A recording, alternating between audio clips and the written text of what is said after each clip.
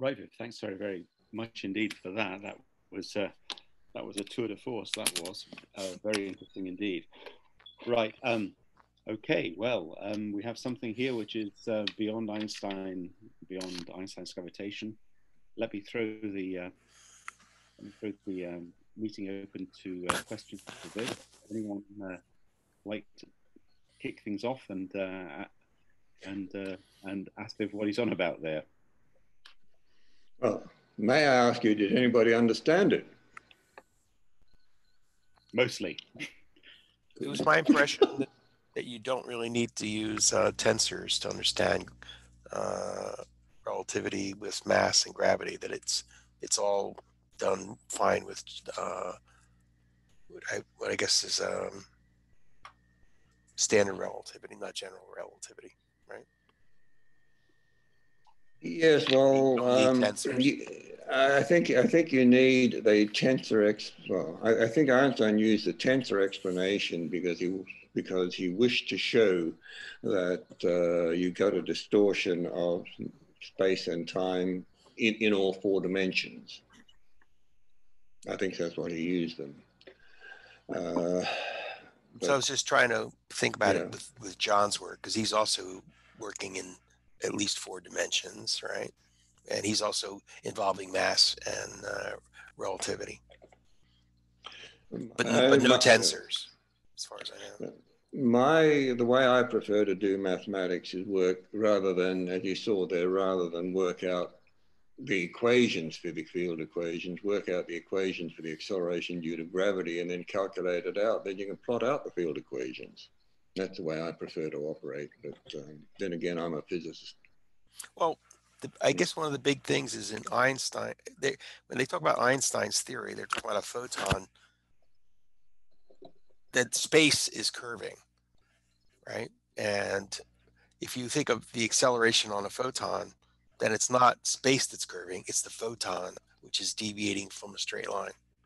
And those are two different ways of looking at it. You get down to, at some stage, you have to then say either you're talking about Einstein relativistic space, or whether you're talking about Newtonian space. And most of us are quite familiar with the three independent directions, with time being independent. And we very rarely have to come across a situation where the two start interfering with each other. Photons, so using the Newtonian terminology, photons are bent going around when they come near a massive object. Using the relativistic interpretation, then they are traveling in a straight line.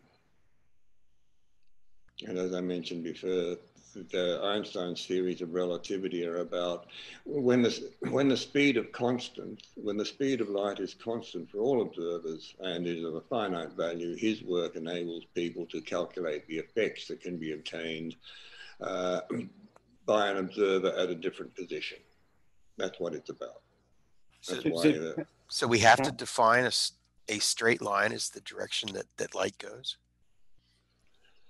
Well, the straight line is usually defined as the shortest distance between 2 points. Mm-hmm. Now, in Newtonian mechanics, it's what we accept as just a straight line. But in relativistic mechanics, where mass and the curvature of mass curving space-time is due to the change in the wavelength of the photons. Can I come in on that? Can I come in on that and ask you whether or not that distortion in space-time in Einsteinian view, or the change in the relative scale of rulers in clocks, in your view, is equivalent? Yes, they are the same. In other words, whatever. Okay, time is more measured by the oscillation, the frequency of the oscillation that generates the photon, but it essentially it is measured by the changes of the photon, the changes to the wavelength of the photon. So these are two views, in a sense, of the same thing. Einsteinian, except for the approximation, which Einstein's only looking at the first two terms in the current expansion of the thing, then taking that as a given, that for small gravitational fields, then Einsteinian or your view, as you're explaining in terms of changes in rulers and clocks, is exactly equivalent. Is that correct? Yes. Yes. Good. But it's not correct when you get to high masses. But when you get to high masses or you get to high fields, then of course one could have deviations in the fact that you take more terms in the current expansion. And Einstein, as he stated in his initial papers, did not. He was stating it was an approximation. Is that correct?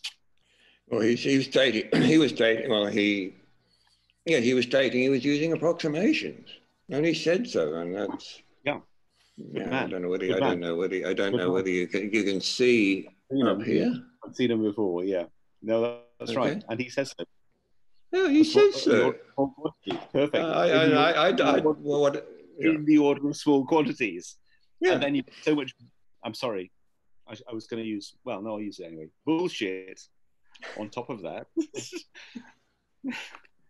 Well, that earlier slide I showed of where the experts got it wrong, you'd have to ask them why they got it. And I think the biggest thing it's not a question of being wrong, is it? What you're doing is you're taking an approximation, and then on the basis of taking that on board, you're then extrapolating on the basis of that approximation. Now, that's a perfectly valid thing to do, but one has to realize that one is extrapolating on the basis of something that's an approximation, and you've pointed that out beautifully in my view.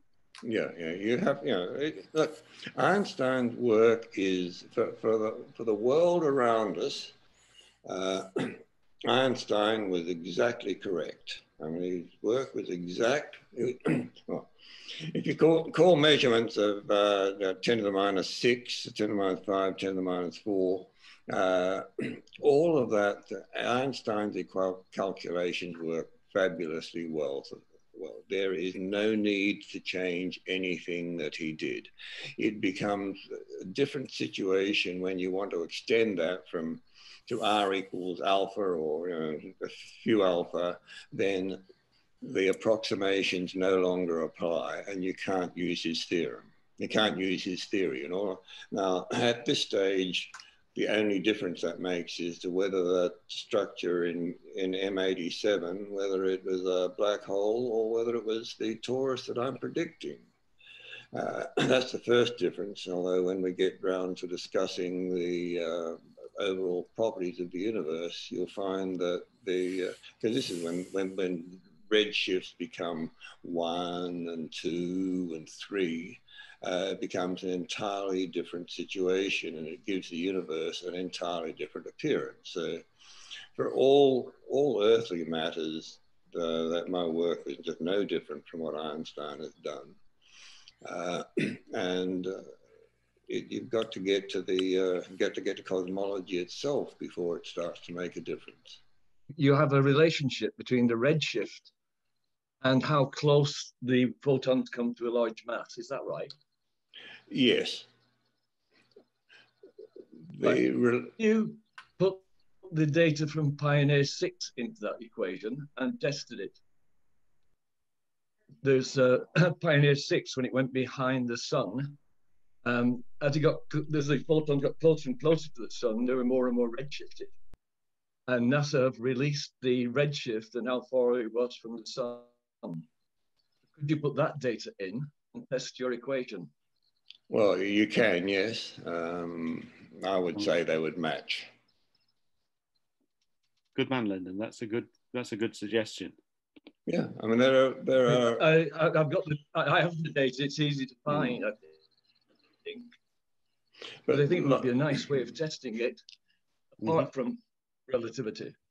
Like I said, from the surface of the sun, Einstein's calculate or determined that the change of frequency was related directly to the redshift of the sun, and I get the same calculations as he gets. So yes, it would be a way of doing it, but I would be exceedingly surprised if they got a different answer. I mean, because they've already shown directly that that the frequency of oscillations on the sun, as determined by the frequency of the ionization emissions, I don't probably use helium and a whole lot of others, and they all vary by that, 2.1 times 10 to the minus 6, and that is what has been determined. That has been determined from the center, from the surface of the sun, and you saw there the derivations of the redshifts of Mercury and Earth. Were both required to get the precession of nice to have data from a completely different approach, but it's the same. Yeah. Oh yes. I mean, the actual data there. Put it this way: there are quite a few equations there that I put a certain part of my anatomy on the line. If anyone wants to go and check them, but as far as I'm concerned, they will be okay. Can I ask a question, John? Certainly. Go ahead, Peter. Viv, so thank you for an absolutely fascinating talk. I don't know how well posed this question is, but in the consensus view amongst the experts, the LIGO data on gravitational radiation, the standard explanation for their observational results is coalescing black holes. In your scenario, is there any rival candidate for the explanation? Well, you saw with those field equations, the diagrams I had up. Once you get away from, I mean, it's just the mass that causes it. It's not the fact that it's a black hole. It is sheer the mass. And as long as the masses are the same, you will get the same result. It's got nothing to do with the black hole. It's just their mass. It's just that they have taken the mass of these annual the mass of the two colliding bodies is what causes not the fact that they are black holes. No, I understand. But I mean, so the scenario is that this is still evidence of collisions of massive bodies, but But in your scenario, obviously, the candidates for those massive bodies are not black holes because for the reasons you've given very, very clearly and succinctly, in your scenario where you are treating Einstein's, the derivation that Einstein said, was based on approximation as just that and not as an exact solution, there is no scope for black holes because of this issue about the precession and recession. Yes, that's correct. Understood. But at the same time, it's just the mass. And you've seen that once you get away from R equals 5 alpha, for example, there's very, very little difference between the three equations. So, that was the slide. That, I think, for me, was the most interesting slide in your entire talk, was the diagram where you just showed how what was it, 2 parts in a billion? I forget it. And then the difference between the Newtonian Schwarzschild and other theory that differed. Yeah, that was very interesting. It is. That's Mike, isn't it? Sorry, Mike. I keep getting you wrong because you're a black hole there yourself. But sorry about that. It's my problem. Sorry, not yours. What am I getting wrong? I'm sure I'm getting a great deal wrong. But you're not getting anything wrong in my view. But no, absolutely correct. But I think coming back to what you're saying just there, I don't think there's really much difference between what's happening in the Einsteinian view and in that respect and Viv's view. You're talking about different interpretations. He's looking in terms of distortion of space-time. Viv's looking in terms of the relative change in rulers and clocks. But these two things are the same physics. And if you're looking at the physics, your interpretation of the physics may be different here. But at the level of the Einstein approximation, the first two terms in the Maclaurin expansion, they are the same. It's when you come to higher math terms that they're different. Yes, when you go to second order, that's the thing. When you go to second order, then you're moving off that. Exactly. Yeah, I take your general methodological point about these things usually showing up at second order. The hidden presuppositions of the experts coming unstuck when you look at second order and higher derivatives. That was a very interesting point. It is. It is. And that's where we have to go next in terms of experiment. I would just like to, just to reinforce that, I'm just going to share the screen for a minute and just point out, and go back to this one here, where he points out that dx equals 1 minus alpha over r over 2r. Well, as I pointed out to you earlier, alpha over 2r was z. It is the redshift, so they are essentially, I am saying this, they are, I'm saying my work is the same as his. I mean, I derive the same expression for G. Well, I don't derive minus 1 plus alpha over R. I derive e to the alpha over R, which is the same thing. When R is much short, when R is much greater than alpha. Sorry, yeah, when R is much greater than alpha. Anyway. I just wanted to make sure you got the message that, yes, he was using redshift. He didn't say so. But alpha over 2r is the first approximation of redshift, which is exceedingly good for anything that we've observed. Even that orbit of star S2 around Sagittarius A, you'll still get the same answer. The alpha is not much. That slide was just indicated to show that Einstein derived alpha over 2r is redshift. Hi, Viv. Can you hear me? Yes, yes. Chandra, would you differentiate between the cosmological redshift and this redshift Z that you are saying? Do you understand my question? No. So cosmological redshift, okay, which relates to so-called expanding universe, and your derivation of redshift. Well, my definition of redshift was lambda r minus lambda 0 over lambda 0. This is purely redshift of the emission from atoms and molecules. Oh, it's, well, all the radiation. All the radiation. Can I help yeah. there?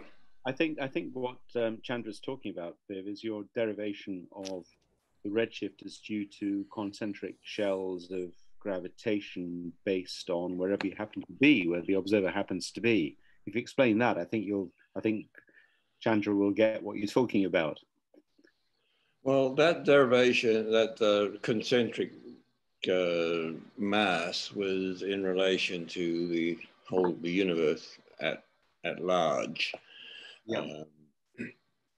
Which I haven't discussed that yet. The redshift is still the same. I mean, redshift is redshift, but it has different effects, and depending whether it's space inside matter or space outside matter.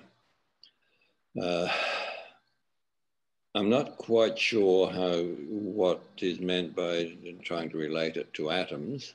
I mean, the atoms are the ones that, the electrons in atoms are the ones that are emitting the photons that are detected as being redshift. Atoms will move when I should point out that in local mass, now if you are close to the surface of the sun, you will not there will be no difference in your measurement of the speed of light than if you're way outside the, beyond the Mercury, beyond Pluto's orbit or beyond Neptune's orbit. It makes no difference. Wherever you are and whatever velocity you have, you will, compared to anything else, you will always measure the speed of light as whatever it is defined as, 2.997, etc. That measurement will never change for where you are as the observer. However, what will change is when a photon is emitted from a high gravitational strength field and detected at a low gravitational strength field, the person at the low gravitational, or the observer at the low gravitational strength field, will detect the photons, their frequency of photons, as being longer than the same, like the emission of sodium alpha line or something like that. A comparison between the sodium line emitted at on a high strength field measured and observed in a low strength field, and the same line emitted in the low strength gravitational field, the frequency of the sodium line will be less as measured in the low gravitational field. That's okay. I don't know whether that was confusing or not, but the whole idea is that it's the redshift of photons which reduces the time, which reduces the frequency, which makes the time difference between high redshift and low redshift. High gravitational and low gravitational fields. Yeah. Sorry. Can I come back to that? One of the many things I learned from the talk was thinking about observations from Earth as an Earthling and observations from Saturn as a Saturnian. That in fact, because you're looking at different ruler and clock scales, what you measure in terms of that precession is different from those different scales, because one's looking for a different scale of space and time. And I think that's a very beautiful thing that you brought out with your whole presentation, that one needs to think about and one needs to realize these things are not as measured on Earth absolute, or as measured on Saturn absolute, but there's a scale of that motion as you move to that measurement of precession, as you move between Saturn and Earth and anywhere in between. And I think that's very beautiful, Viv, and very nicely done. So thank you for that. That was, for me, an insight which I hadn't had before, but which was, as you said it, as clear as daylight. So thank you for that.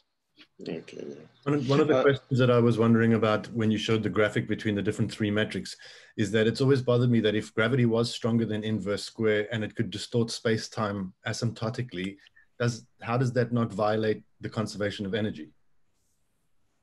Yes, well, there are so many things wrong with black holes that it's hard to believe that people accept them, but they do. And I think one of the reasons they accept them is because the mathematics they use are so complex that, like I said, did you really want to work through pages and pages that they use for every solution? I don't think so. And so somebody somewhere along the line picked the wrong one, they picked the wrong approximation, and they've been stuck with it ever since.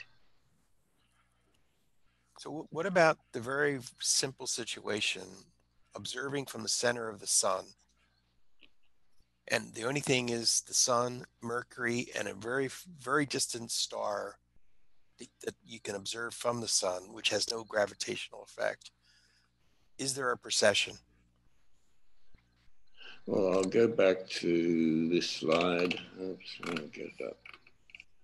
And we'll go back to this one. And basically, in the center of the sun, and if you were to plot the gravitational field in the center of the sun, it would start out not as the strongest gravitational field it would be something like this. You have a strongest gravitational field somewhere near the middle, but the center of the sun would have no gravity associated with it.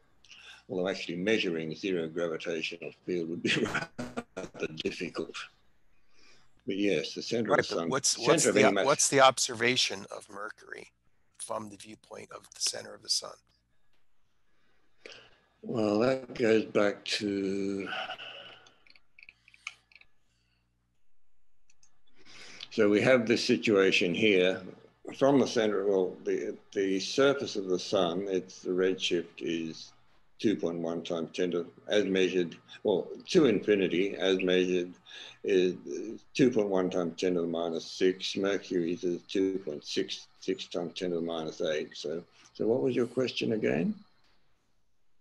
That you do get a precession because of the gravitational effects on the orbit. Yes. It's not caused by your observing it from Earth. If you were at the center of the sun and observing Mercury, it would still have a precession. Yes. I mean, basically, if you go back to, what's this equation that if you go back to this equation, no, yeah, well, go back to this equation, and basically it means that if you were observing Mercury from Mercury, observing Mercury from Mercury, you would not, according to this, you would not observe a precession, but if you're observing it from under Mercury's orbit, you would actually see it regress. Regress? Yeah. That's according to that equation. So as you get further away, your precession arc seems to be increasing, right? Yes, as you get further away, the measured precession will increase, yes. And from the center of the sun, it's actually a negative precession. Well, you would, once you get inside Mercury's orbit, I think you would see Mercury orbit regress, go in the opposite direction. And it would be relatively high at the center of the sun. You would observe Mercury's orbit regressing. And from the center of the sun, it would probably be about that. But it sort of becomes an academic question, as nobody's going to get remotely close to the center of the sun to see it. No, I was just making sure that it wasn't a side effect of the observation of the Earth. Oh, no. It was causing the precession. No. The precession exists. All this table shows is that wherever you are, you will get a different value for that precession. And it suggests that if you go inside Mercury's orbit, you will actually see its orbit regress. Mm-hmm. The thing is that what you're doing is you're looking at different scales of rulers and clocks. Right. So your scale of length, your scale of time is varying as you move in on the gravitation. And that means that what you observe is different with respect to your own ruler and your own clock. So the whole thing is that, yes, that precession of Mercury is a very real effect. A change in orbital position is a very real effect. The extent of that effect depends upon from where you observe it. And it would suggest that if you observe it from under Mercury's orbit, you will actually see it regress. So observing it from very far away from the sun, its precession is going the one way, but from the center of the sun, it's actually precessing the other way. Yes, once you get inside Mercury's orbit, it's regressing. I think the point is there's no absolute precession of Mercury. What there is, there is a difference in observation. It's a question of perspective. And your perspective depends on where you are in terms of gravitation, where you are in terms of motion. And that was always what relativity was really about.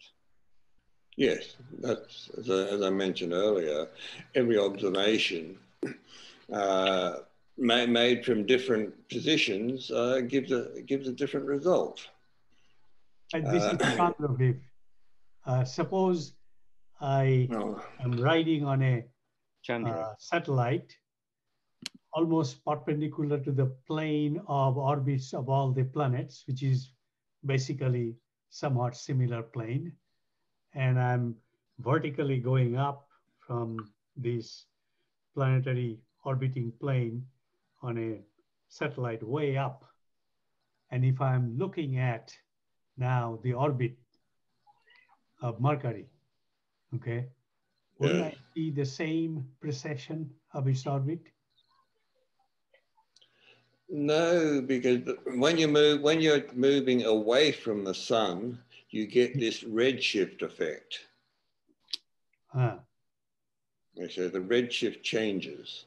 So you're talking about this, that changes, and that's why you'll see a different precession. So if the absolute precession, as viewed from the observer, this value being 0, is this 90 arc seconds per century. That's the absolute precession. All the rest of it is, all the rest of them are relative to the observer. And wherever wherever the observer is, we'll get different answers. Okay. And so that's the way you calculate the it. lowest precision will be still same if I am way up from the planetary rotation plane, very far from the sun. Yes, like I say, as well as having to take this into account, even if you got everything else right and you just move further away, you still have this change, and it is this change that will affects these results, as well as this change. But it is going to be some minimum which is never going to change. It cannot vanish. Can the precision completely zero if I'm away from the sun, perpendicular to the plane of orbits of all the planets? Yes. The thing about relativity, of course, what this doesn't take into account is the relativistic, special relativity corrections for the speed of the planet. So I haven't taken those into consideration because these outer planets will move slower than Earth. But I've been using it in terms of Earth time. Mm-hmm. There will be a slight adjustment to those. But if you're referring to Earth, if you adjust it back to Earth time, you'll get these values. It's actually quite interesting. When you get to these very small redshift changes, when you're talking about 10 to the minus 8 and that sort of thing,